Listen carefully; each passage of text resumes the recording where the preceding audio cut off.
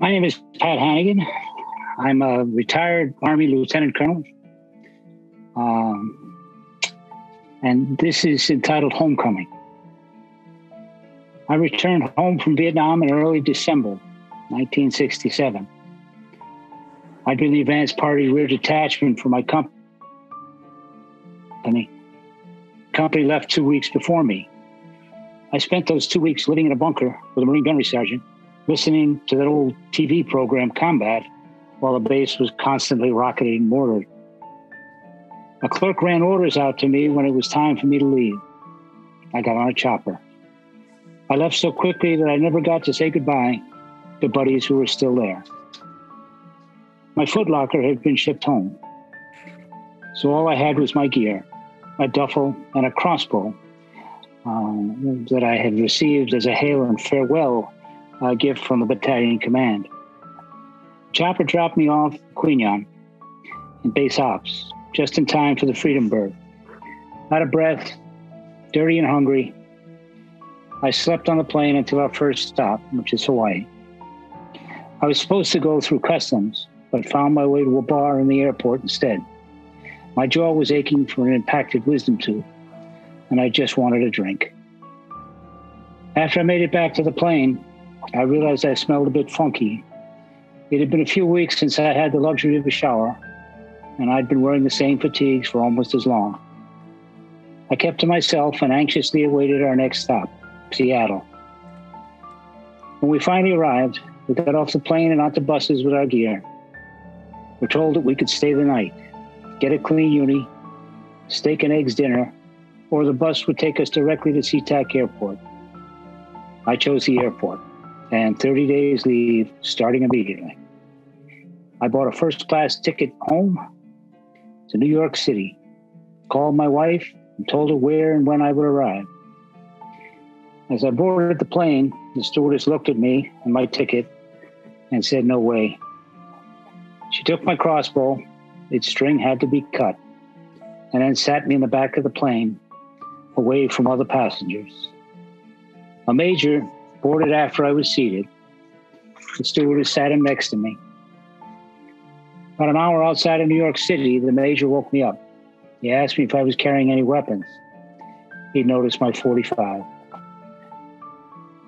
Before we landed, I took 4 frag grenades, my cave bar, 2 full mags, and placed them in the seat pocket in front of me. That's probably a big surprise for whoever cleaned the plane, but I refused to part ways with my .45. I left the plane hungry, scrubby, disheveled, and anxious. As I walked down the runway, I saw my wife approaching. She walked right by without recognizing me. Must have been the mustache, the distended jaw from the wisdom tooth, and my general ugliness. We did finally get together, and the ride home was a bit awkward, but quickly softened. After I returned home from Vietnam, my wife and I had lived with my in-laws while I looked for work. They and my parents never asked about my experiences. On one hand, I appreciated not talking about it, but I was also frustrated because I knew I could never explain how I was feeling beyond telling war stories. In Tim O'Brien's book, The Things They Carried, he notes that in any war story, but especially a true one, it's difficult to separate what happened from what seemed to happen.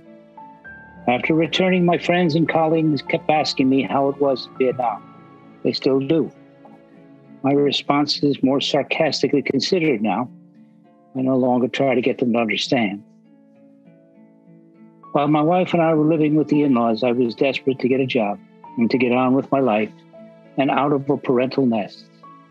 I finally settled on a position of autopsy prosector at Pittsfield Medical Center, Massachusetts. I'd seen enough death, and I didn't feel it would bother me, and knew I would be working alone with little supervision. In PCVI, we read Sebastian Junger's book, Tribe.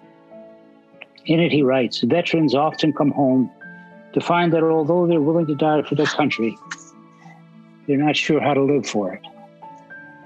It's hard to know how to live for a country that regularly tears itself apart along every possible ethnic and demographic boundary. It's complete madness, and the veterans know this. In combat, soldiers all but ignore differences of race, religion, and politics. It's no wonder many of them get so depressed when they get home. I understand that completely.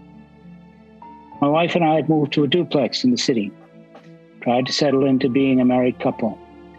But the questions and side-eye continued at the hospital job. My depression increased. I talked to a recruiter about going back in. When I spoke to my wife about the possibility, she gave me a firm no. It was non-negotiable. I began interviewing for different jobs. But interviews didn't go well. One in particular stands out. I was interviewing for a pharmaceutical sales job, and the interviewer had a problem with my resume. Most of my experience was my military career at that time. The interviewer stopped short of calling me a baby killer, but had the gall to ask me how many people I had killed. I got up and walked out.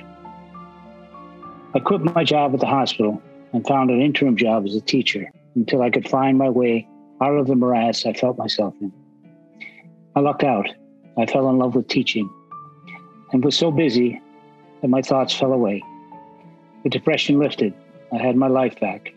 And I told myself that Vietnam and the aftermath was all behind me. PCVI has shown me that my baggage never left. My bad decisions could easily be traced back to actions and behaviors in my past.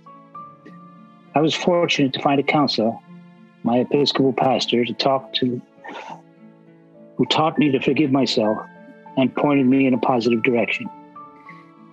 My wife has stayed with me through the good times and the bad for 55 years, and I bless every day we've shared. Service to the community was my salvation. Teaching, Rotary Club, volunteer work, helping neighbors. Those of us who have lived over 3/4 of a century know that we're playing the back nine. Exposure to Agent Orange has left a lingering memory of those bygone days in my body. I'm sure it will cut short my future. But the distress, anxiety, guilt, and sorrow are quieter now, and peace constantly soothes my mind. Thank you. Thank you, Pat. So, Pat, you have the crossbow there, right? Right here. There's been a request for a photograph. It's a beauty.